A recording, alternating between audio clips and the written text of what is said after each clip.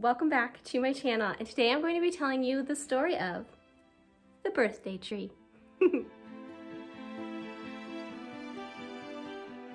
This is a tradition that I started 4 years ago for my daughter.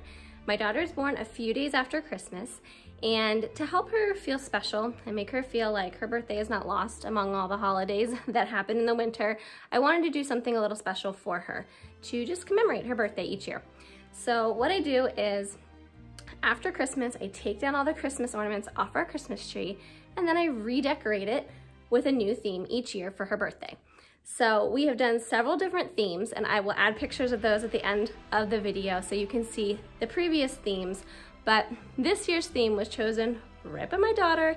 It's right on track with her and what she loves, which is all things princess. And this year she chose Cinderella, classic, beautiful fairy tale.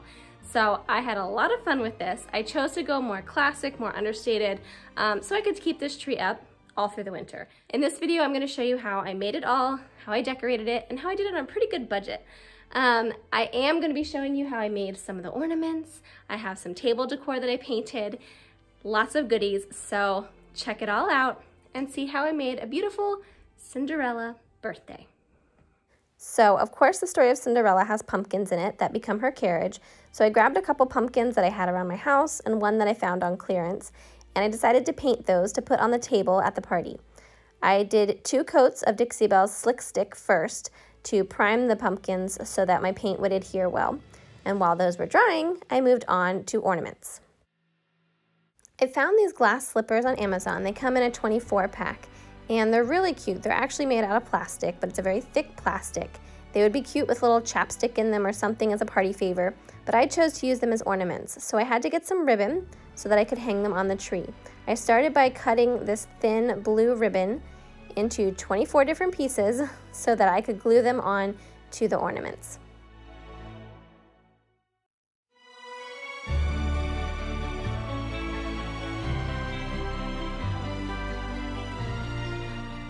Then I wanted to give the slippers a little more embellishment, make them a little sweeter, and so I tied these little bows, and I did my best to show you how I made them. It took some practice to tie these little bows, but it was actually quite easy once I got started, and I did 24 of them and then glued them onto the back of the slipper.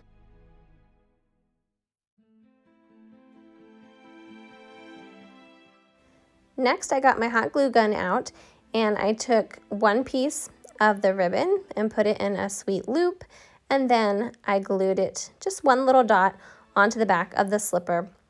And my biggest tip here is, once you have stuck your ribbon on, use a pencil, a pen tip. I used a paintbrush tip to press my ribbon down. That way I did not burn my hands with the glue. Worked like a charm. Then once that was stuck on, I did another little bead of glue right in the center there and put one of the little bows onto the back of it as well. And this was just a sweet little touch for the ornament.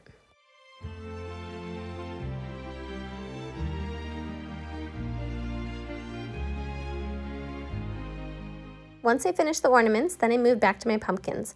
I chose this color Savannah Mist by Dixie Belle. It's a really pretty soft blue, just really reminded me of Cinderella. I think it's the perfect Cinderella blue. And I painted 2 coats of this onto my biggest pumpkin. I also did this same color on one of the littler pumpkins as well because it was just so pretty.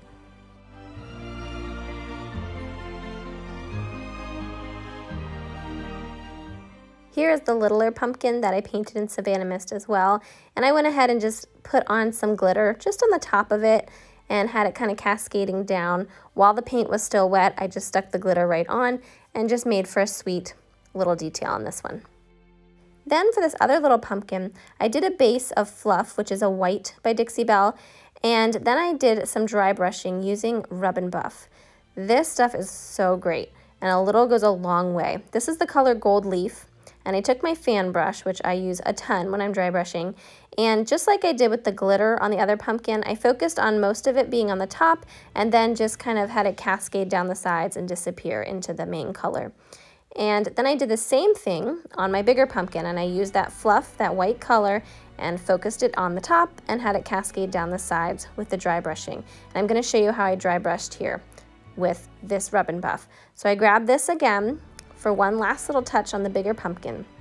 And you don't need much. A tiny bit goes a long way with Rub and Buff. And I brushed most of it off on a cloth, and then I started at the top and focused most of it on the top, and then just kind of softly brushed it down the sides to the point where I wanted it to go.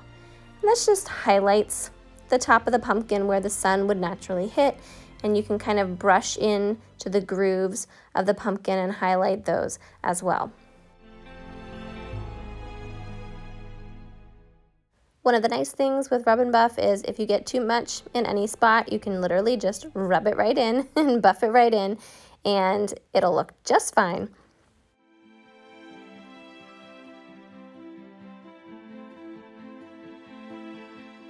And here's how these 3 little pumpkins turned out.